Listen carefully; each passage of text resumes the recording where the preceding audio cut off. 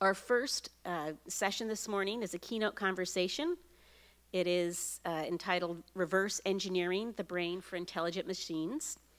We have a treat ahead of us. Jeff Hawkins and Subutai Ahmed are on a mission to reverse engineer the brain. In this session, they're going to discuss how tackling this scientific challenge, the progress they are making, and why brain theory is necessary to truly and create truly intelligent machines. I'm going to put my brain someplace here. How about right there? Can I balance that? Is that going to work? There we go. Actually, bring yours here, too. What's that? Well, you know, I can refer to it, perhaps, over there. So thank you, Becky. That's a nice introduction. And thanks, everyone, for being here. Yeah. Thank you. It's really a pleasure for me to be here. It's an honor. Cornell is really where I really kick-started my passion for understanding how the brain works. So it's particularly an honor to be here. Yeah. And we're going to try to do something, it's a little awkward. We were supposed to be, interviewing ourselves, but Subutai and I have been working together now for, 12 years? Yeah. We're a very, very close collaboration. We sit right near each other. We have a small business, Numenta, which is about 15 employees, full-time employees. We swell in the summer when we have interns and visiting scholars. But we also have a fair number of Cornellians. Our director of engineering is also a Cornellian. And we've had a number of interns over the years. A whole bunch of interns. Yeah, I don't know why that is. We don't go out of our way to do that. We're not like a Cornell hiring shop, but somehow they find us. So that works pretty well. So should we delve into it? Yeah. Okay, so how do we want to start here? So I think you're going to talk about neuroscience and what we're trying to do, what we're trying to achieve at Numenta. Yeah. So I'll start off with what the big goal and the big picture here is. And we are going to have time for questions at the end, so you better pay attention to those complicated instructions on how to ask us questions, because apparently we're not allowed to take it any other way. So start thinking about that. Look, Subutai, he's had a long interest in lifelong learning and how the brain works. I, too, I didn't really fall in love with brains until right after I graduated. It was the fall of '79. But I decided at that time that I wanted to really dedicate my life to figuring out how the brain works.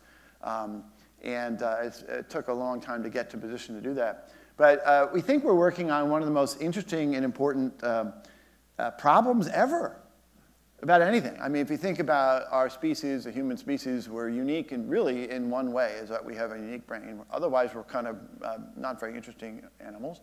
But we have an intelligent brain, more so than other animals. And the whole nature of our success and our lives and our social structures are the knowledge, even the very notion of knowledge can't exist outside of the framework of the brain. And so if we want to understand what life is about and what the universe is about and what we as species are about, there is no more central question than what does the brain do and how does it do it? And so that we have a once in a forever opportunity to figure that out. It's going to happen once, and it's only going to happen once. And intelligent species can do it. And so what the hell? Let's go for it. And that's what we do. We think it's going to have a lot of, by the way, this is not this pie in the sky stuff. This is actually happening. It's going to happen. It's in the middle of it. It's actually happening right now. So it's not like, oh, we hope to do this. We're doing it.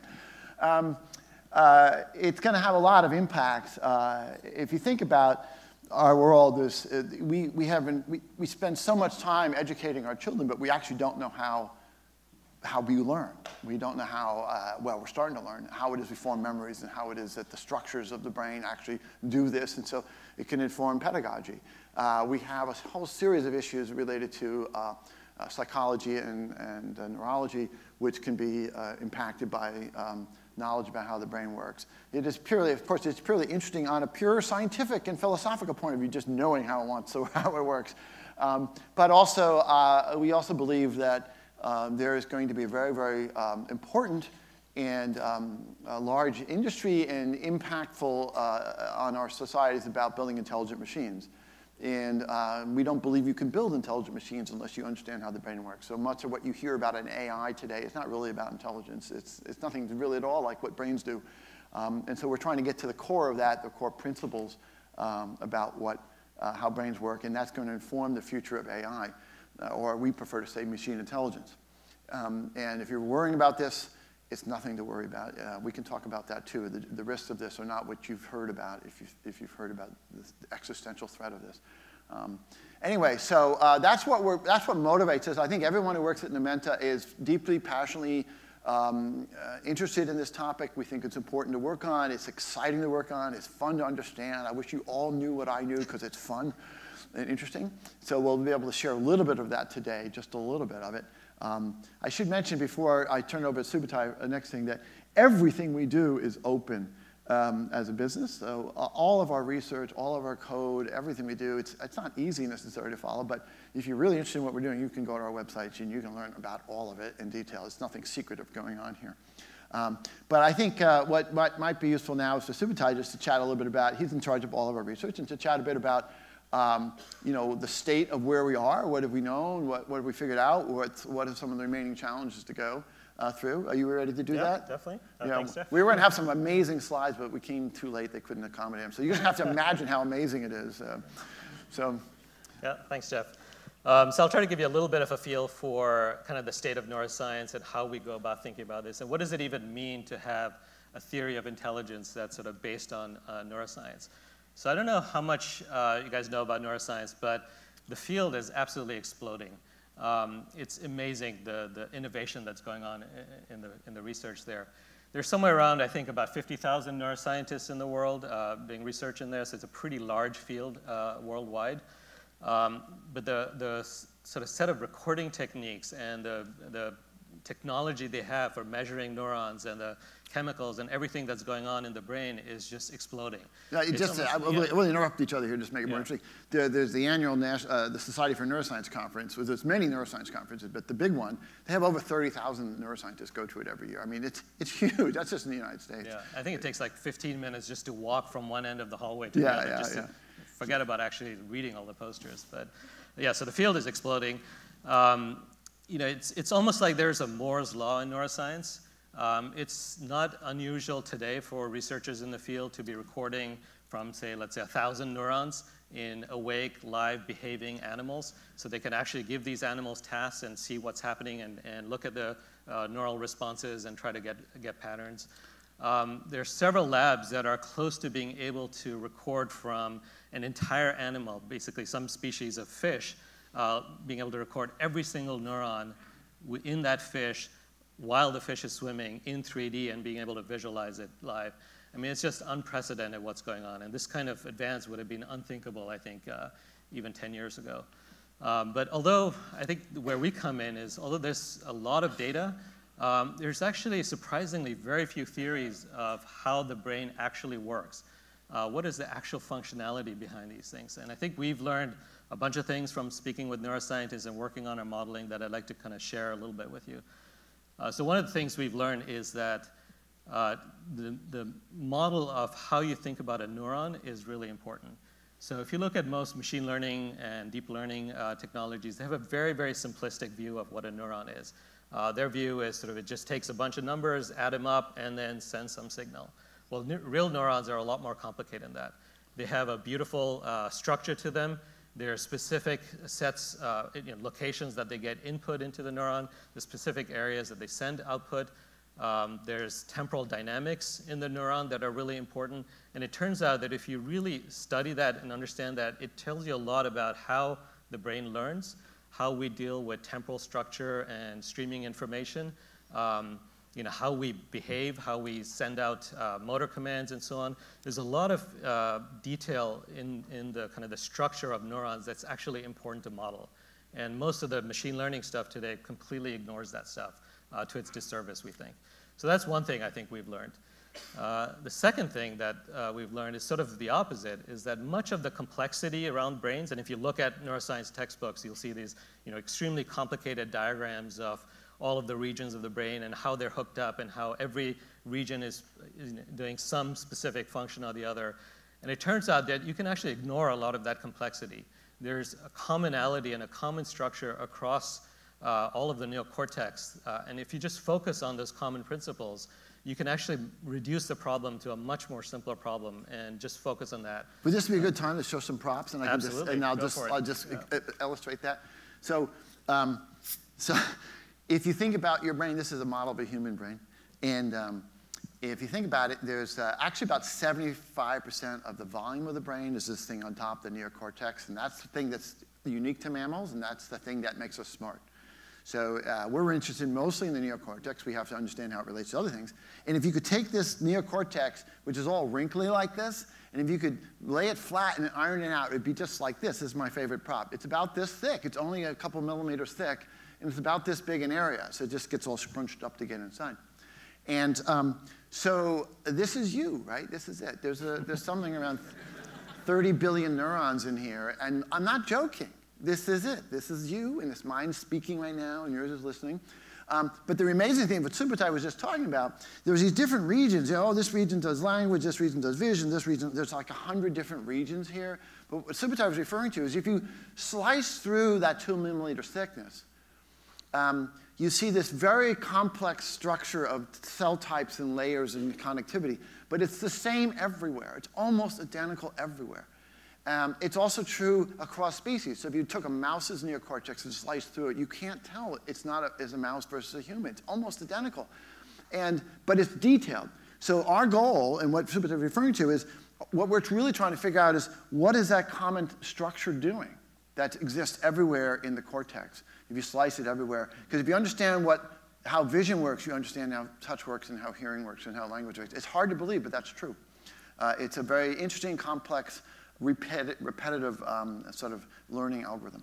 Yeah, I think it's often hear it said that vision is done in this part of the brain and language is done in this part of the brain and audio is this part. But I think if you take a slice of your cortex and show it to a neuroscientist, they won't be able to tell you where it's from. Yeah. You can't actually tell by looking at it. The only reason the visual part of your brain is visual is just because it happens to get input from your retina and happens to process visual information. So it's a pretty striking. Yeah, and they've shown that if you can route the senses, the data coming from your skin into a visual part of the brain. They don't do this with humans, but they've done it with some other animals.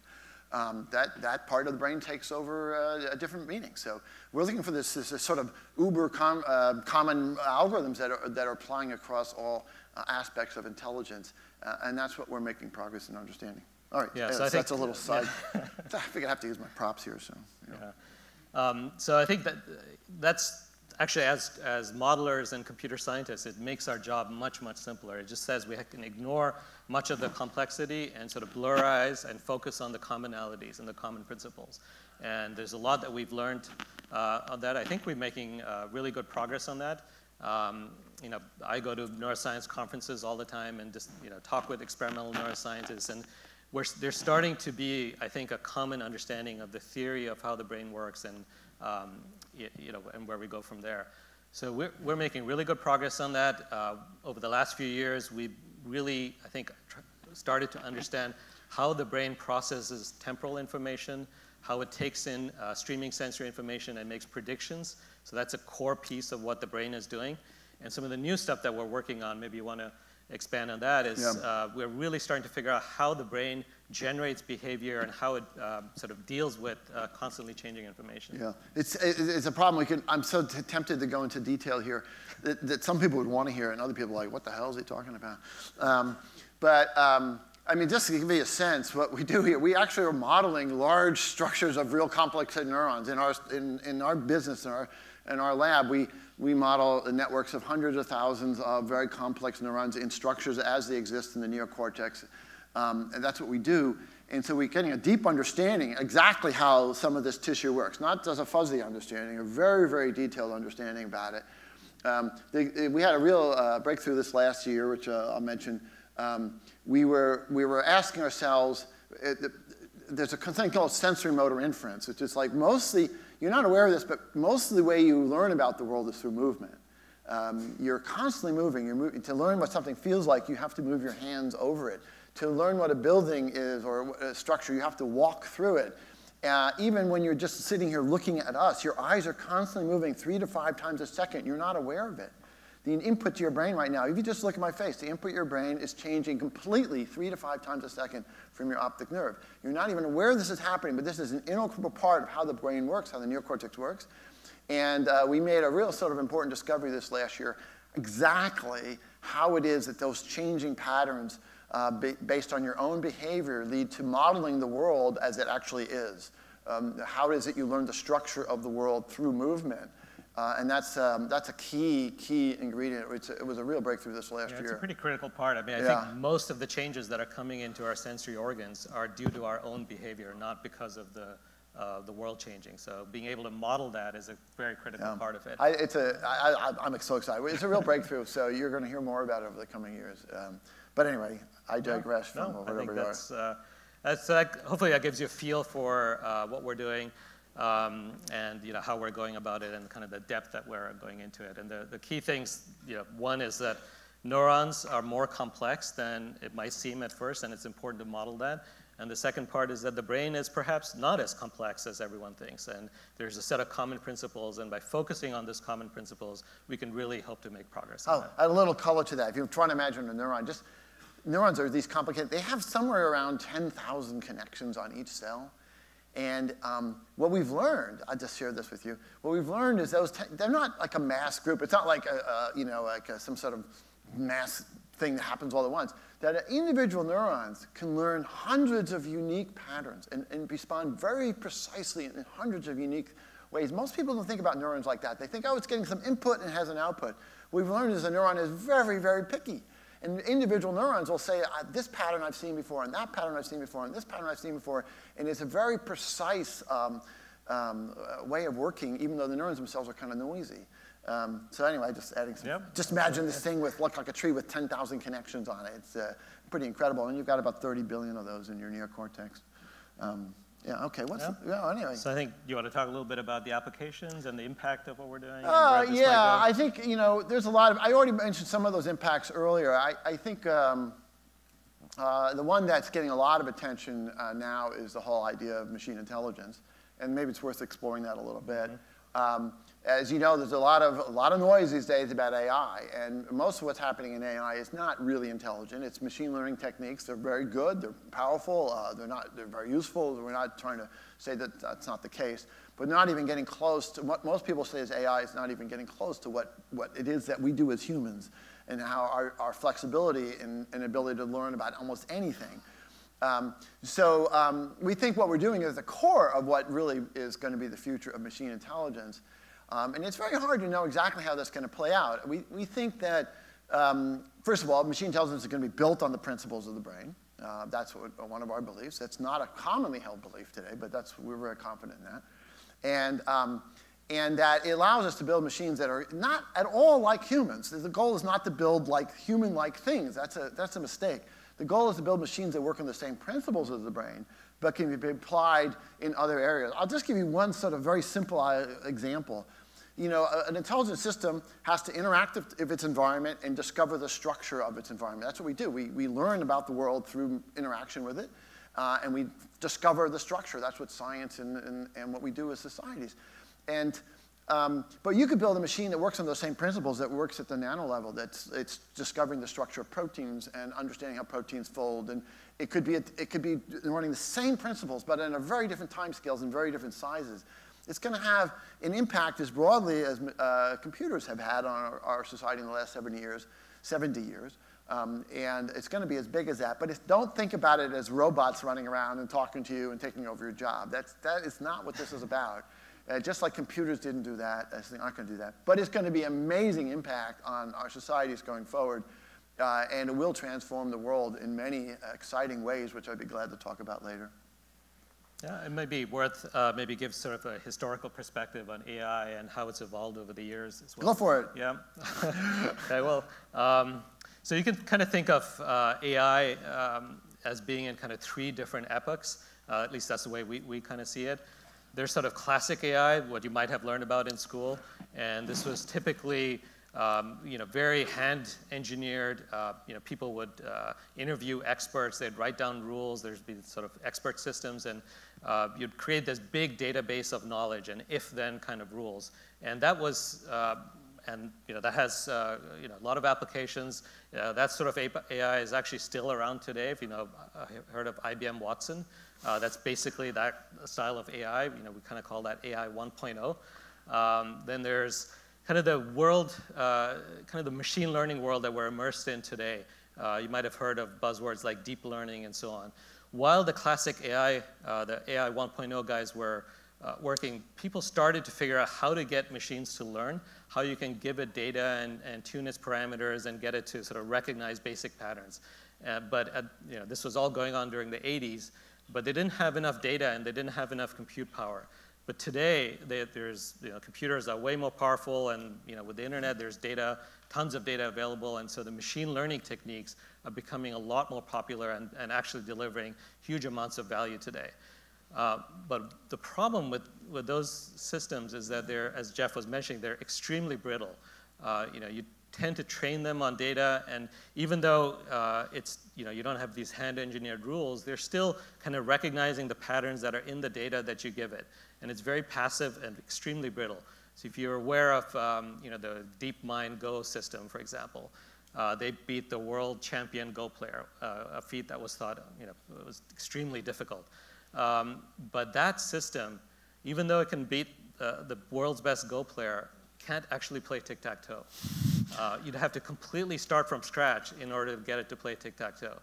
So we think this is going to lead to AI 3.0, which is this biologically based intelligence. Our work. Yeah.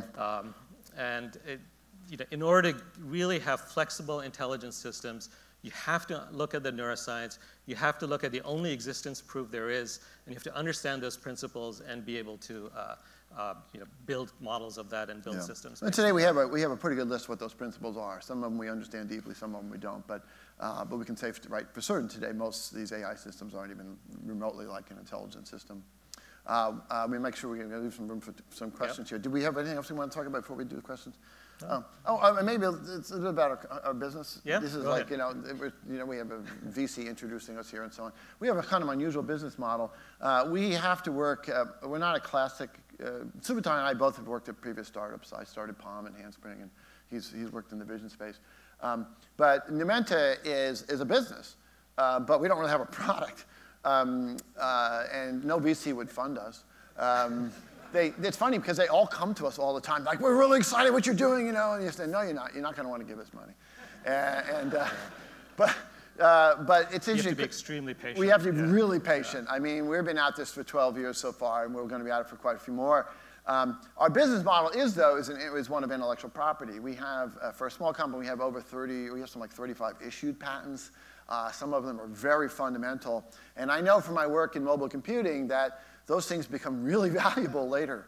Many of the patents I did when I was at Palm end up being extremely valuable, and a lot of litigation over many years later. So we kind of have a patient business model here. We're really focused on the science, and I think it'll pay off in the end run, but we're not focused on that now. But we do have some licensees already.